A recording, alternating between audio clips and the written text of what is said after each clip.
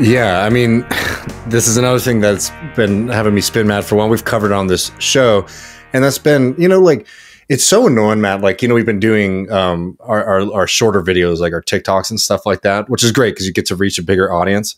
And I'll say I usually try to ignore comments, but like the stuff we get on those sometimes really infuriates me because all these right wingers now will basically say like, "Oh, y'all are just mad because Musk bought Twitter," and like that's actually something like in the relative scheme of things, like I care the least about.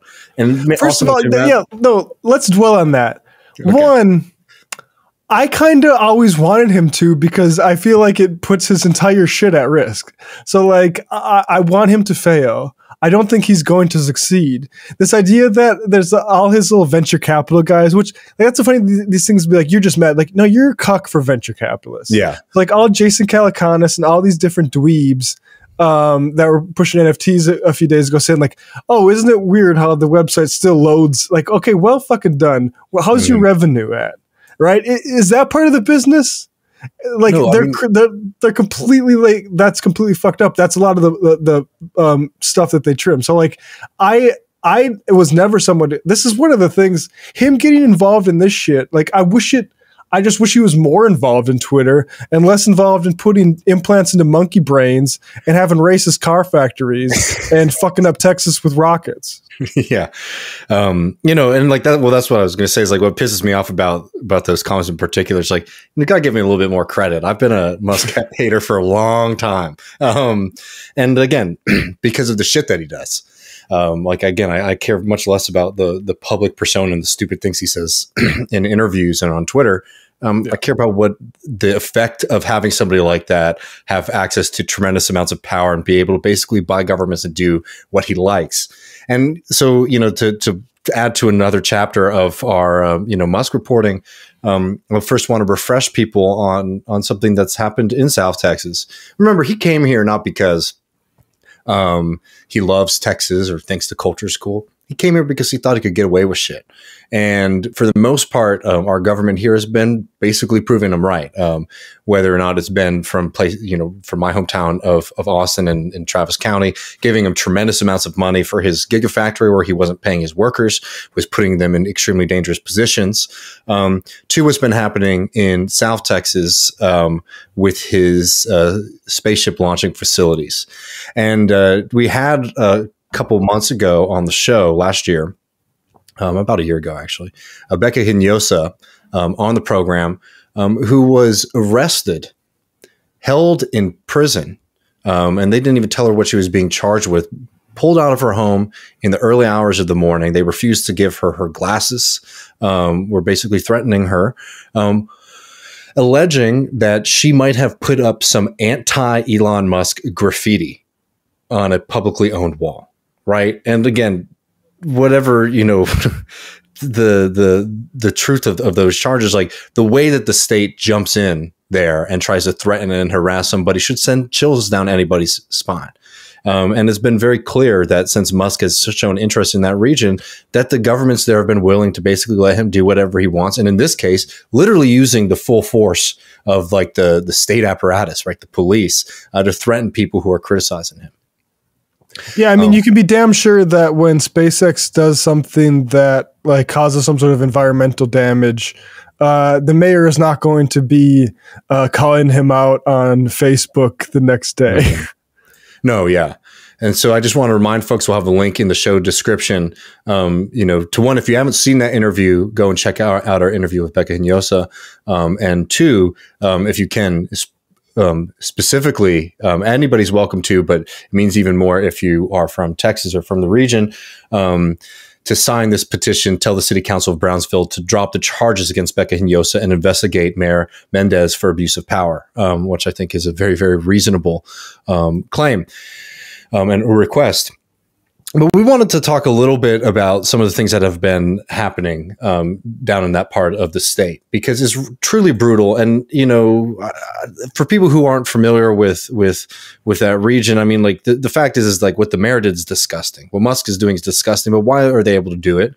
It's because these are parts of the state that have been purposefully, there's been a lack of investment. So when Musk comes in and he promises that he's going to put money into the school or whatever, it becomes very attractive for local governments to basically shut up and let him do whatever he wants. And you see that dynamic play off all across the country, which again is why, as as socialists, like we make this argument that these questions about inequality aren't just about, oh, some people have more and some people have less. It's literally about how much power do you want to have one individual to have over the rest of the community.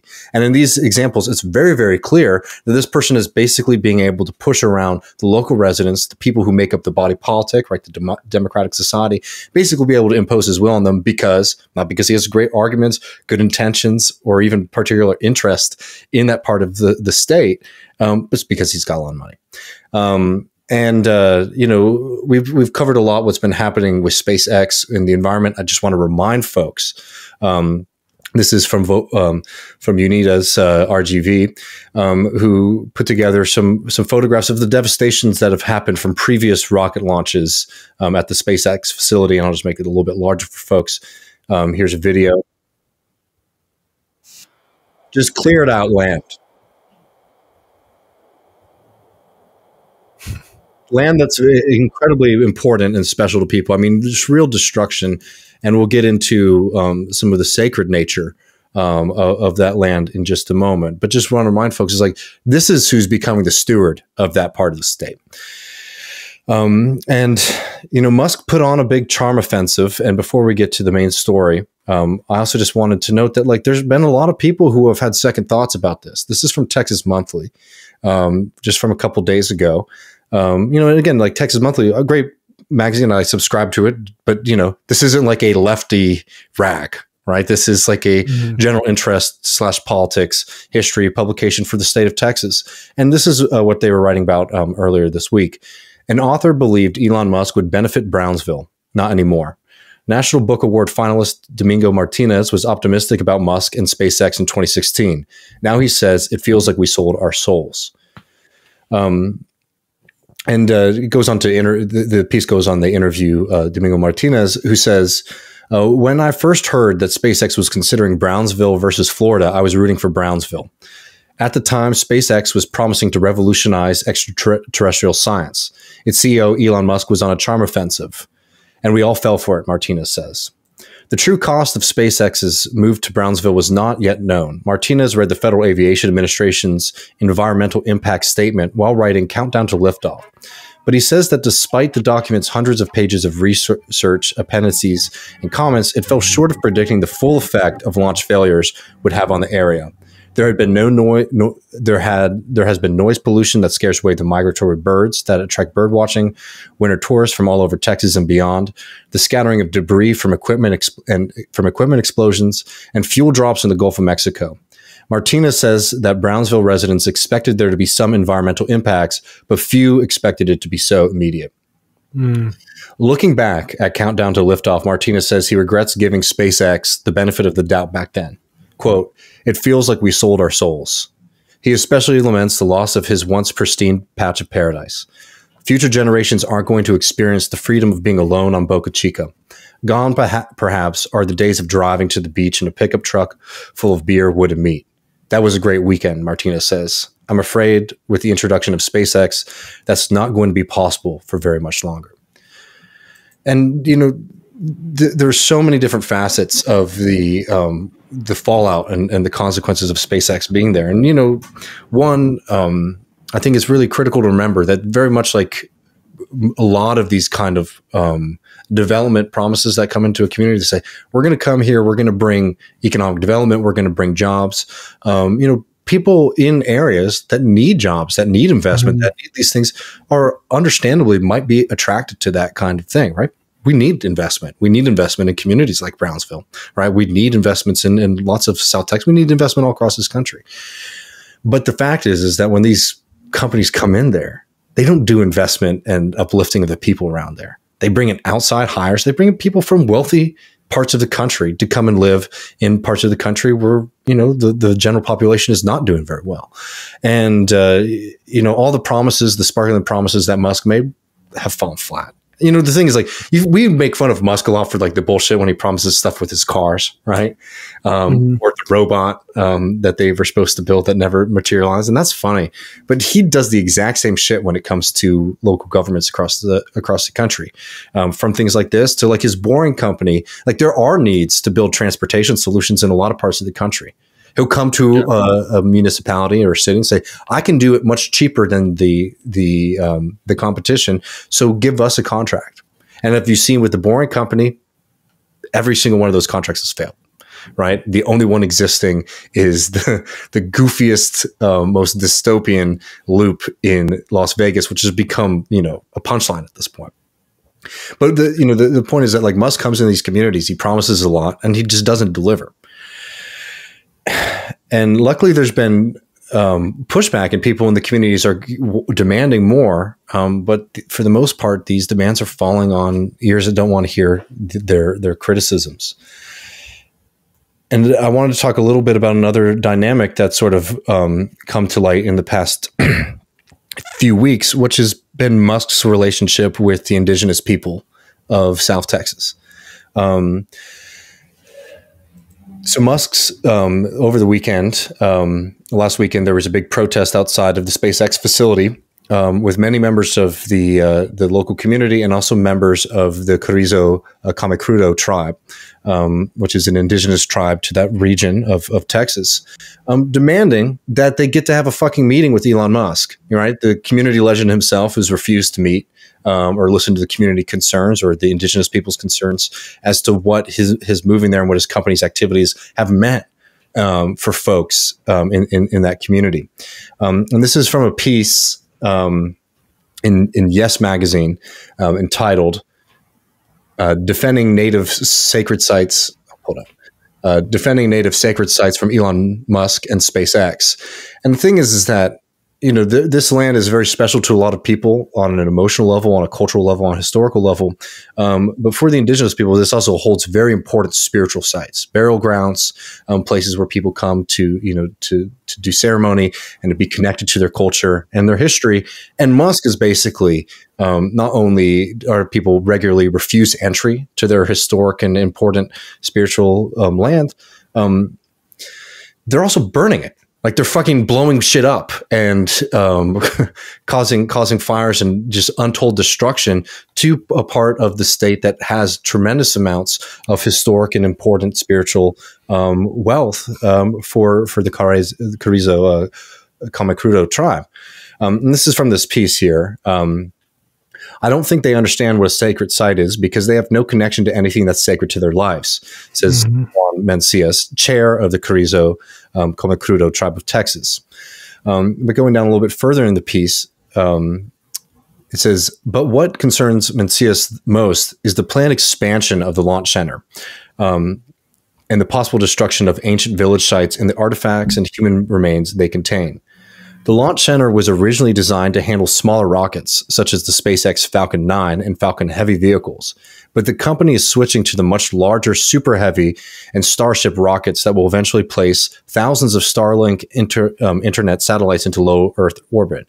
The company plans to launch up to one rocket a week starting next year, requiring a large support facility and additional launch pads. So, you know, even what was promised, you know, in the positive side hasn't materialized. And then what people were giving up potentially, they're expanding on. They're taking more than what they asked for.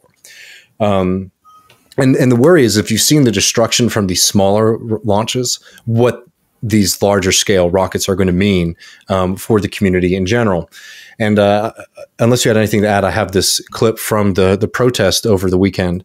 Because over the weekend, 47 lawmakers from the state of Texas went down to meet with Musk and managers of the facility and members of the Carrizo Comecrudo tribe and members of the larger community were out there to say, can you fucking have a conversation with us? Can you listen to our concerns and our demands and treat us as, you know, residents of this place, people who have deep ties to this land, unlike you who've just come here and, you know, plopped millions of dollars into this area and act like you get to own an entire region.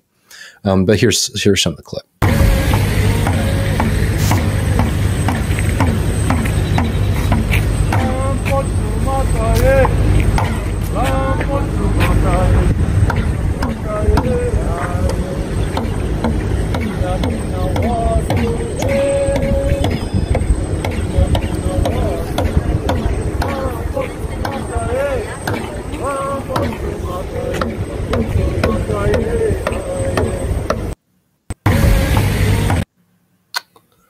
Yeah. Yeah, I mean, it reminds me an awful lot of the Dakota Access Pipeline stuff, which folks don't remember. Oil pipeline, you don't want to run that across the Missouri north of Bismarck. All the people my folks, white folks there. So run that south of town, just north of Standing Rock Sioux Reservation. I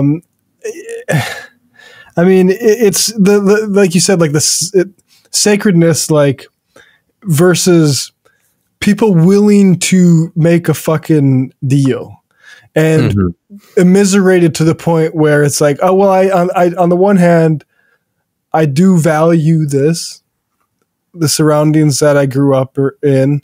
On the other hand, I fucking need material support. I don't know how I'm going to retire. I don't know this or that. And it makes people just grasping and willing to make just, again, like, I don't know what more profound bargain you can make then I may have a little bit of material security here, and this is the land I was born into. And like indigenous folks, of course, feel it a lot more deeper than folks who are there because of, in my case, in Mandan, that's where the rail was crossing the river.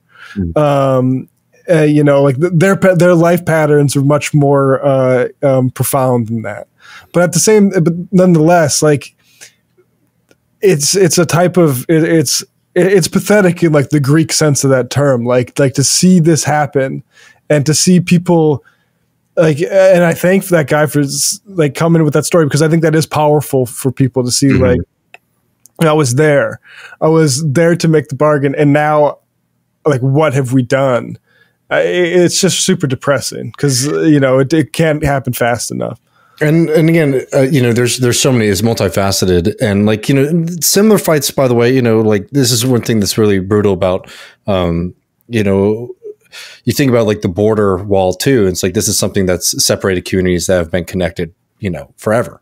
And the way these things affect like many different people, but they affect people in different ways and to different levels of severity. I want to make sure that I read the letter that they were delivering to the 47 senators here, to the Texas senators and representatives touring SpaceX. We request a meeting and tour with you to discuss our concerns with SpaceX construction and operations in our Rio Grande Valley community. It is unfair and unjust that our state representatives and senators are meeting with SpaceX staff and ignoring the community members negatively impacted by the private space industry. For years, SpaceX activities have destroyed the pristine Lower Rio Grande Valley, refuge habitats, and lands sacred to the Carrizo Comecrudo tribe of Texas, including ancestral village sites and burials. The growth of SpaceX operations has also displaced locals from their homes, prevented families from accessing Boca Chica Beach to fish and recreate, and caused housing prices to skyrocket to our low-income community. We are requesting to discuss these issues. Please contact us to set up a meeting and tour with impacted community members. Thank you, Juan B. Mencias, Chairman, Carrizo Comecrudo Tribe of Texas. And that's another thing too. Like, again, like if you want like more information, you can go and check out our interview with Bekah Hinojosa. But like one aspect of this too that's like really devastating is that they're shutting down entire regions of the area, particularly in Boca Chica, whenever they want to do a launch. And what that means is literally the police will come to your house and say, hey, you can't leave for the weekend. If you want, they'll put you up in like a, you know, a mid-range hotel, you know, and then maybe you come back on Monday. People who like own their homes are being told that they don't even have access to that anymore. I mean, that's how extreme, you know, this fight is. And like, look, in Texas, it's crazy to me to have a conversation about private property where basically a rich guy can, you know, tell folks that they, you know, they're not able to access their homes for a period of time, right? It's like, it's truly exceptional anywhere, but like, if ever there was time for... Yeah, if ever there was a time for castle doctrine, I would say it's when a rich guy's you know, but people, you know, yeah, they aren't able to access their homes. People aren't able to access, you know, public lands. I mean, it's truly incredible how much they're willing to bend over backwards for this person, and you know how flippantly Musk is not a steward of the land or a steward of the community by any stretch of the imagination. But should we get to the other thing that's going to get us fucking super hot, Matt? So on the original tweet, and also shout out, the original video came from another Gulf is Possible. I discovered this, and I will say I've had a hard time reacting to it because it fills me with a certain kind of rage. This is the original tweet with the video, and this fellow here, Austin Barnard, responds, bunch of NPCs. And if folks aren't familiar with what that terminology means, it means non-playable characters, which again is extremely nerdy terminology. It shows you a little bit about where these people's minds are at. But two, it's denying people's humanity, right? It's saying that they aren't actors, right? They're not capable of, participating in society, participating in the world, right? And the game reference would be like, they don't, they're scripted, right? They're completely controlled. I mean, an incredibly dehumanizing thing to say about anybody, but I think exceptionally knowing the history of this country, knowing the history of this state and the indigenous people here, I mean, it's the height of nastiness. And look, I don't usually bring up random Twitter people that piss me off, but it's a SpaceX boy, a SpaceX employee over here.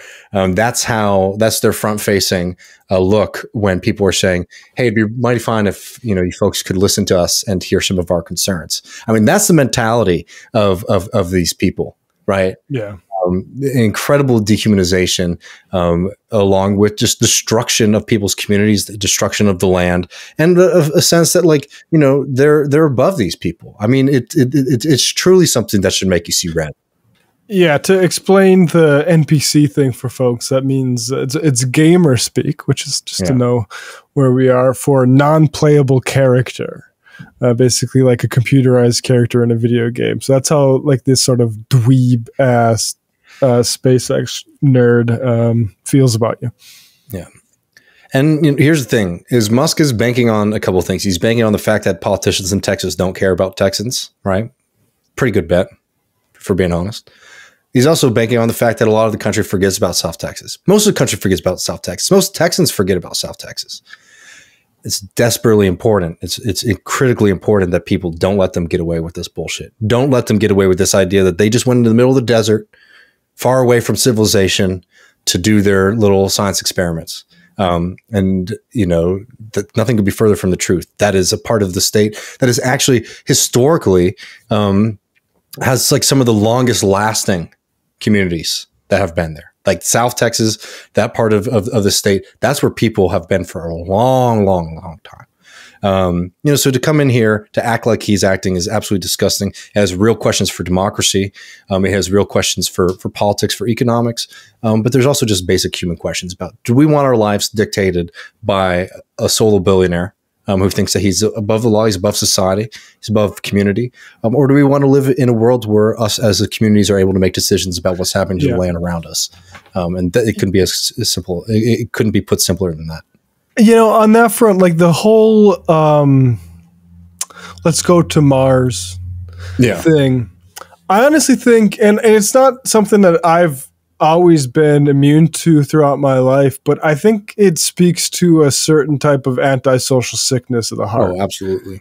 That you are willing to sacrifice locations that have sacred meaning to people here on Earth and a history for a place with none of that. Yeah. There's no Paris on Mars. There's no shit. It's going to be bleak for generations. If we could ever do it, and we can't do it soon, you will not see it. And that's what when people say I remember watch like a Neil deGrasse Tyson podcast, be like, if you could go to Mars, well, what if it meant you could only come back once every 20 years or something like that? I was like, I'll stay here. Yeah. Right, I'll stay here and travel. I'll see New Zealand, and where there's actual shit to do there, and animals and stuff. I think people. You're very. I think you're. It's antisocial. It's really like Mom's Basement style in the worst possible way, which is no shame to people who live back. But you haven't graduated into the real world. If you think a space colony is that's not, there's nobody there, literally. Yeah. Well, I mean, yeah, I know totally. Look, I'm all for, a future of space travel and you know, and for, you know, exploring that and building that up. But like, that's not what's happening here. I mean, this is a plaything of an incredibly rich person who's making good money from this shit too. And of course, like, the irony is not lost on me that Musk sort of has put a halo on his head over the electric vehicle thing and literally destroying the environment in South Texas. But again, folks, there's a link below to go sign that petition in support of Bekah Hinojosa. That's something that I think is really important. And you know, we'll certainly be covering this as much as possible.